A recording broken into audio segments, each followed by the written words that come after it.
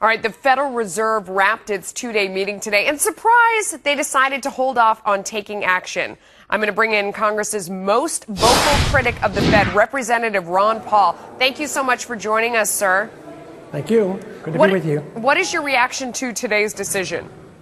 Well, not a big reaction. It's more of the same. I think they made it a little more enticing that they are more likely to do something by using the word will in one of their sentences. They will respond, but everybody knows that already, that they're going to respond. It's just what day are they going to do it? So we're one day closer for quantitative easing coming back again. So it's the same old thing. It's just a shame that the whole marketplace, the whole world, hangs on one word or one sentence or one comma.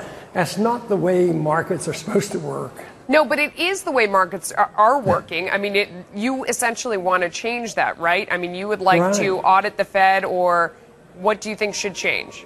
Well, we would need to audit the Fed and find out what they do and why they do it. Maybe we can figure this out. But I like the marketplace. And a lot of people on Wall Street and different places, they say that they like free markets too.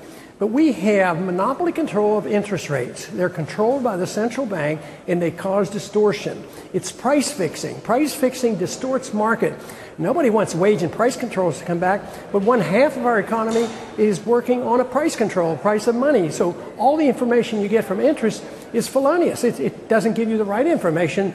So when there's no savings and interest rates are 1%, guess what? Bubbles form. Yeah. And then they have to be corrected, and that's what we're in, and they won't allow the correction. So this is why we're in a stagmire. Do you think auditing the Fed makes sense? I mean, to me, that seems like maybe you're putting more cooks in the kitchen. Perhaps what makes sense is very much limiting their mandate and what they can do. Well, no. I mean, you don't have any more cooks in the kitchen because it doesn't have anything to do with designing monetary policies. Just say that you are responsible for it. We need to know what you're doing. You're bigger than the whole Congress on what you spend and where these monies go.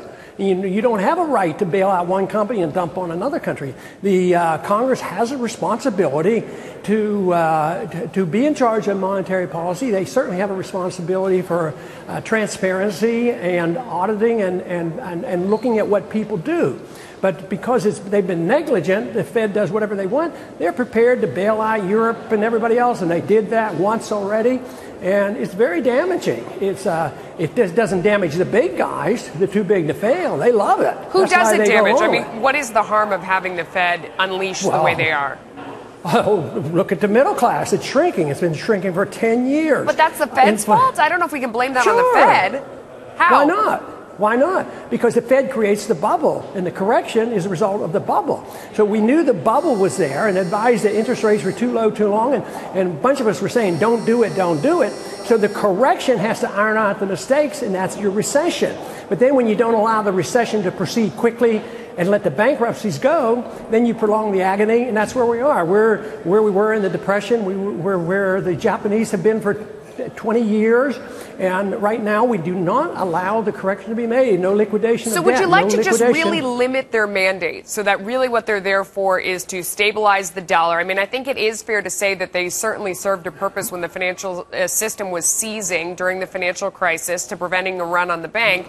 But, maybe by the time we get to QE3, they've gone a little too far. Would you like to limit their mandate to what? Yeah, like what? They can't monetize debt. Just think if the Congress didn't have the backup of the Fed. See, they're in bed together. The politicians spend the money. They take care of the military-industrial complex. They take care of the welfare state. They don't worry about deficits. And the Fed always is there because they're the lender of last resort. They always buy the debt to keep the interest rates low to make Wall Street happy.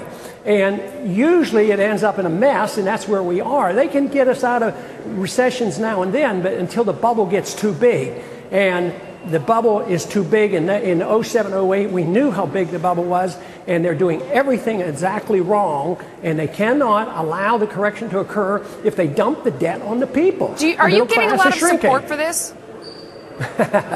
Go to the college campuses, the kids that are inheriting this. Well, I get a lot of support. In Congress, are you getting support for limiting the Fed's role?